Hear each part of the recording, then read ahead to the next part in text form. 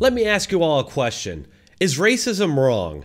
Is racial discrimination wrong? Obviously, these things are wrong and illegal, which should leave you wondering how in the hell something like DEI could infect its way into every institution without a shred of scrutiny from our so-called protectors of democracy. DEI is inherently racist because it devalues both whites and Asians as inferior to literally every other group, who the government and corporations put a higher value on. It really doesn't take much imagination or intelligence to see where that leads. This was recently demonstrated in public view thanks to a very entertaining exchange between one of the more prominent DEI promoters, Mark Cuban, and several others, including Elon Musk and a popular Twitter user named The Rabbit Hole. I'm going to fill you in on the debate up to this point and then the bombshell that happened today. But first, just give me a quick capitalism break so I can tell you about this free coin offer from Noble Gold. If you're trying to navigate market turbulence, why not set course to the Noble Gold Investment Safe Haven? With global uncertainty looming, your savings and retirement plans are under siege. But there's one asset that has stood the test of time: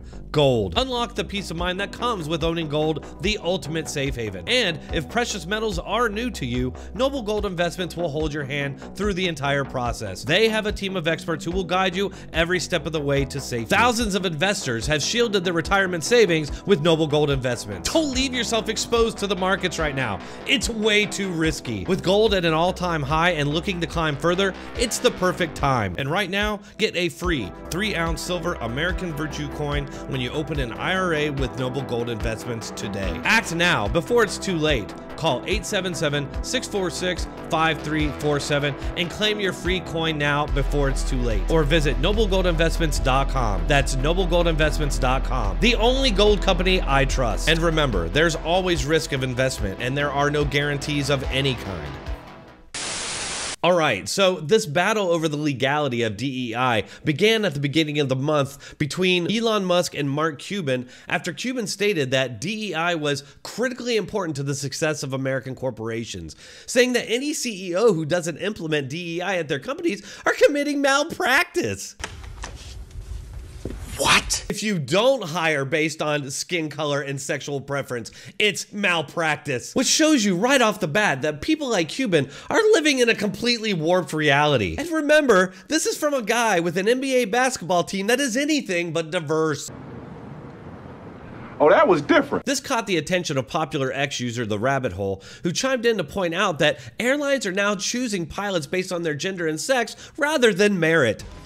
No way. Because think about it, they're already having trouble finding qualified pilots, much less with these stringent sex preference and skin color based guidelines. Cuban couldn't leave it alone and responded, once they graduate, it's a multi-year process to have an opportunity to pilot for United. Looks like multiple layers of merit-based evaluations before they can fly for United. Elon Musk just straight up calls him a liar. And then the Rabbit Hole comes in for the combo punch. You said DEI does not undermine meritocracy. There are many examples, like the attached, that indicate that statement is incorrect. DEI is not worth defending. Let's work together to pursue colorblind meritocracy instead. Oh, that's gonna hurt! Since then, they've been going back and forth on this, with Mark Cuban seemingly completely unaware that what he supports is systemic racial discrimination, but saying it as somehow different when it's done in service of an acronym. Now that brings us to the last few days, with the Rabbit Hole discrediting Cuban to the point where he's whining about mean people. Twitter has changed a lot. I can remember a few times years ago, I could post and expect responses from both sides of an issue leading to an interesting discussion. Now it's fun to post on X just to show that I can't be intimidated by mobs in the echo chamber. It was at that moment that Mark Cuban wandered into an actual field of rakes named Andrea R. Lucas, commissioner of the Equal Employment Opportunity Commission.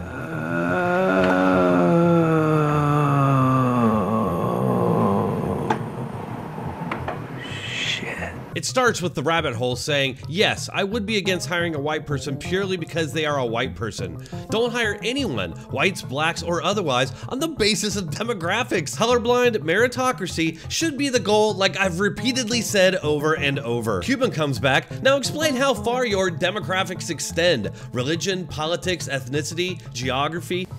What exactly don't you get? I believe in a colorblind meritocracy. This means I am against forms of hiring which undercut merit, including forms of hiring which cut out merited individuals over their group association. I've answered plenty of your questions, so you gotta do one for me. Title VII of the Civil Rights Act of 1964 prohibits employment discrimination based on race, religion, sex, and national origin. Have you ever hired people on the basis of demographics, on the belief that doing so better positions your companies to succeed? Oh boy, is this great! I've never hired anyone based exclusively on race, gender, or religion. I only ever hire the person that will put my business in the best position to succeed. And yes, race and gender can be part of the equation.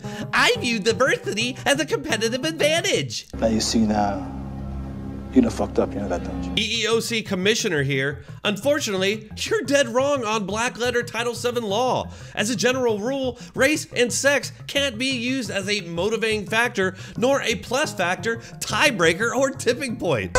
You've got to stop it! Is there any way to stop it? I can't. It's irreversible. What do you all think? Will there be any repercussions for what Mark Cuban has admitted that he and other companies in this country are doing? It's undeniable that it's illegal racial discrimination at this point, but will anything happen? Make sure to let me know in the comments after you hit that like button. Trust me when I tell you, there's a lot more to read here that I didn't share because it would take an hour to do the whole thing, and I just don't have that time. But I'll put a link to all these exchanges in my description.